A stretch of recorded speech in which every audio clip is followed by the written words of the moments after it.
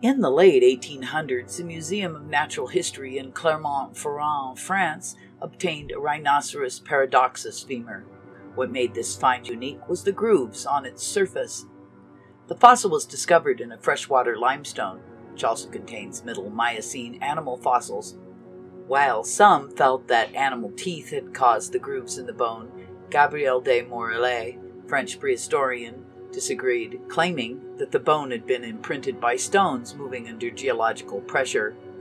However, de Morellet's own description of the marks on the bone cast doubt on this interpretation, as he described them as parallel grooves, somewhat irregular, transverse to the axis of the bone.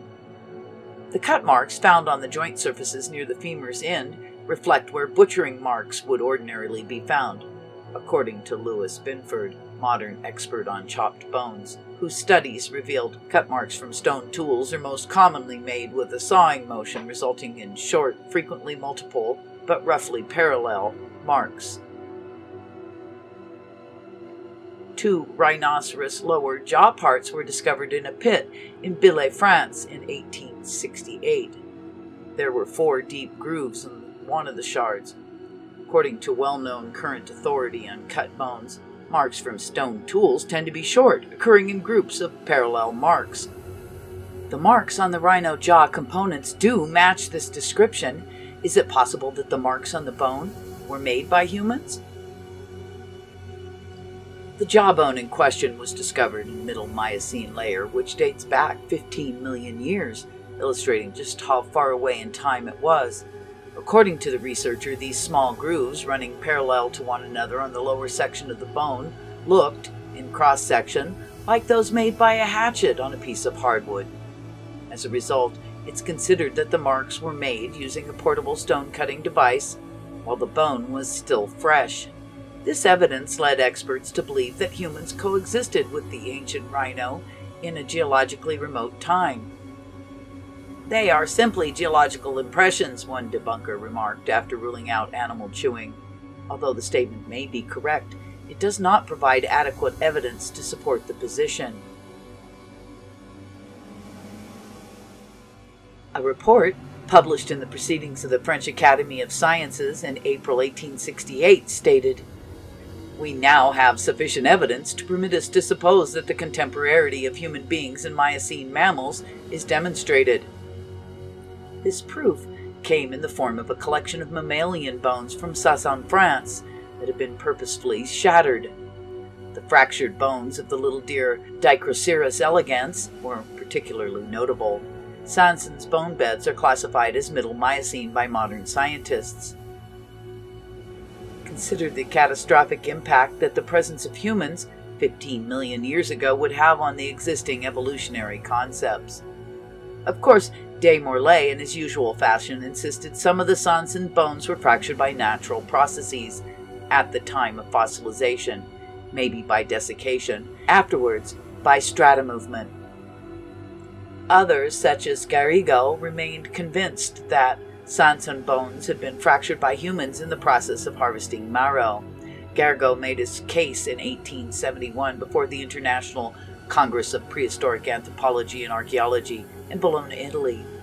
He initially showed the Congress a collection of recent bones with undeniable butchering and breaking marks.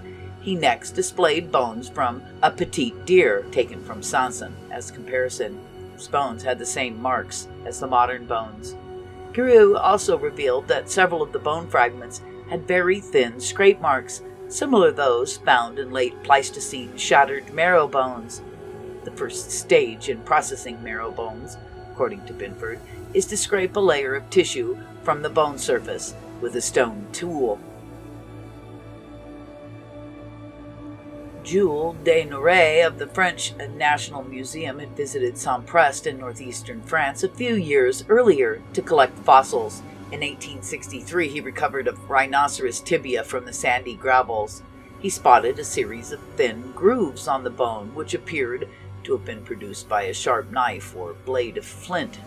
After he noticed the little circular marks, which he believed were formed by a pointed tool, he inspected collections of the Saint-Priest fossils at Chartres Museum and the Paris School of Mines. and was amazed to find they exhibited the same types of marks.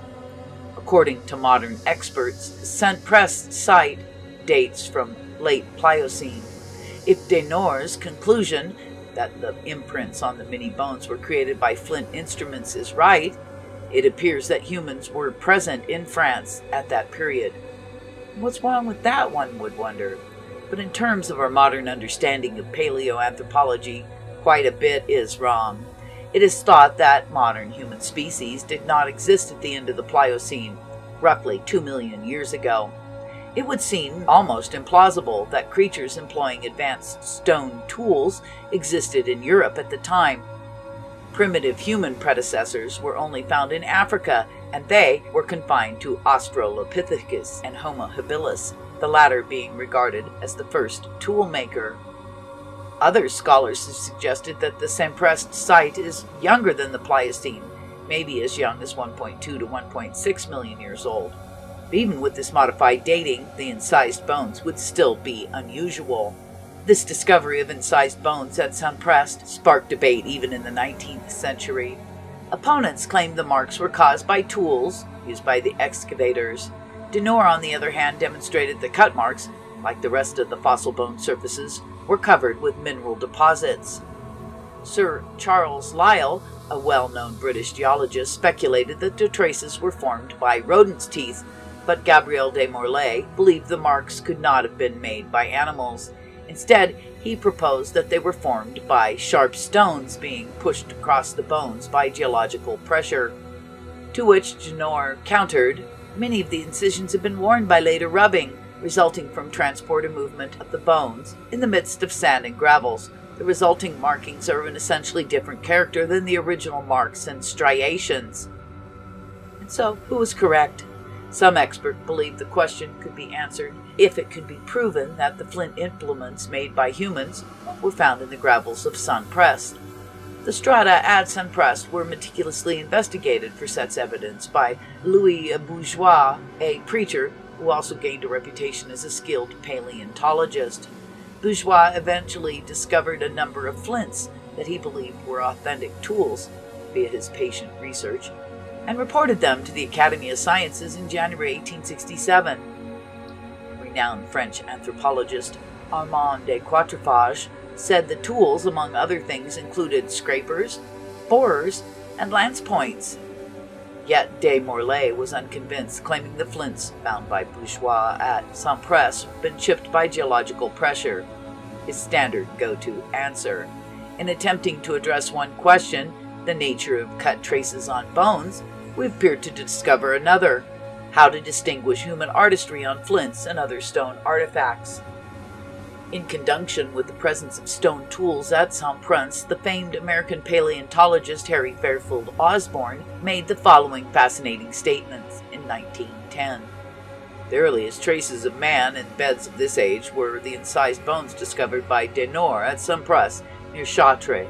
Doubt as to the artificial character of these incisions has been removed by recent explorations of La Ville-Routot, which resulted in the discovery of Eolithic flints, fully confirming the discoveries of Bourgeois in these deposits in 1867. So in terms of Saint-Prest findings, it should now be clear that we're dealing with paleontological issues that won't be answered fast or easily. Certainly there isn't enough evidence to rule out these bones as proof of human presence during the Pliocene. This provokes the question of why the Saint-Prest fossils, and others like them, are almost never discussed in textbooks on human evolution, with the exception of a few brief, dismissive footnotes. Is it true that the evidence is obviously inadmissible? Or is it possible that the omission or summary rejection is due to the potential late Pliocene antiquity, which contradicts the accepted narrative of human origins? Armand de Quatrefages, professor of the Museum of Natural History in Paris and member of the French Academy of Sciences, agrees in his 1884 book. The objections made to the existence of humans in the Pliocene and Miocene periods seem to habitually be more related to theoretical considerations than to direct observation. Louis Bourgeois created a stir in 1867 when he showed a halotherium bone with signs that appeared to be human incisions to the participants of of the International Congress of Prehistoric Anthropology and Archaeology in Paris. Halotherium is a type of extinct sea cow, or manatee, that belongs to the Sirenia group of aquatic marine mammals. The Abbé de Launay discovered the fossilized bones of Halotherium in the shell beds of Berrieres, near Provence in northwest France. Delaunay was shocked to see a number of cut marks in a portion of the humerus, a bone from the upper forelimb. The cuts had the same look as the rest of the bone, could easily be separated from recent breaks, indicating they were extremely old. The fossilized bone was firmly embedded in an intact layer, indicating that the imprints on the bone were all of the same geological era. The depth and sharpness of the incisions also indicated that they were created before the bone had become petrified. Two different intersecting strokes appeared to have been used to make some of the cuts. They did not appear to be the result of subterranean scraping or compression, even according to de Morlaix, but owing to the Miocene age of the stratum in which the bones were discovered, he refused to believe that they were the result of human layer. "This is much too old for man," he remarked. Here we have another evident case of theoretical beliefs affecting how a set of facts will be interpreted. Thank